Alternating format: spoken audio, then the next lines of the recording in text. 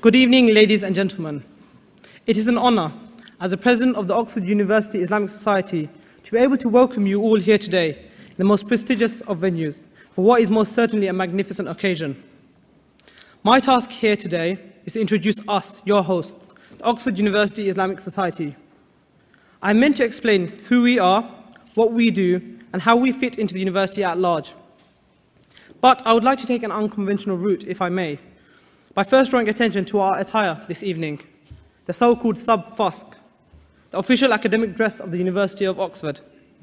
The subfusc is an integral part of any Oxford student's life, and we wear it during ceremonies or events of great magnitude. We wear it when we matriculate and are accepted into the university. We wear it when we graduate from the university. We wear it for exams, for official meetings, and sometimes even to dinner.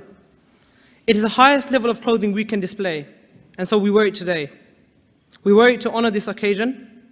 We wear it to honor our speakers, and we wear it to honor you. Many people think, and I'm inclined to agree, that the subfusc is beautiful. Others, however, think it makes us look like penguins. Despite what people may think of the subfusc, it is intriguing to discover that despite it being an age-old Oxford tradition, it does not originate in Oxford, nor even in England.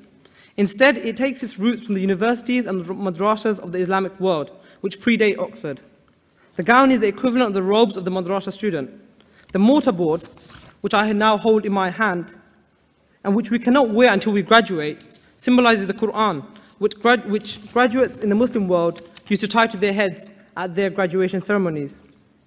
Similarly, whenever we are in subfusc, we are to carry the mortar board, just as students in the Islamic tradition used to continually carry their Qur'ans with them. The right to put it on one's head coming only at the end of one's study, when they are worthy of such an act.